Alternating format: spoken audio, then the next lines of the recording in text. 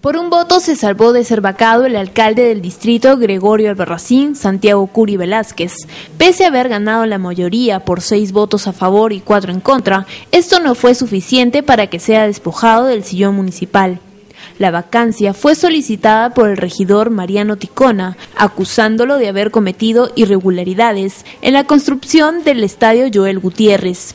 Como se recuerda, Ticona formuló este pedido, debido a que se vinculó a la empresa Solís de propiedad del cuñado del burgomaestre, con el consorcio Tacna que ejecutaba dicho estadio. Sin embargo, este sustento fue descartado por Curi en la sesión de consejo, al demostrar que esta empresa no era parte de la construcción del estadio.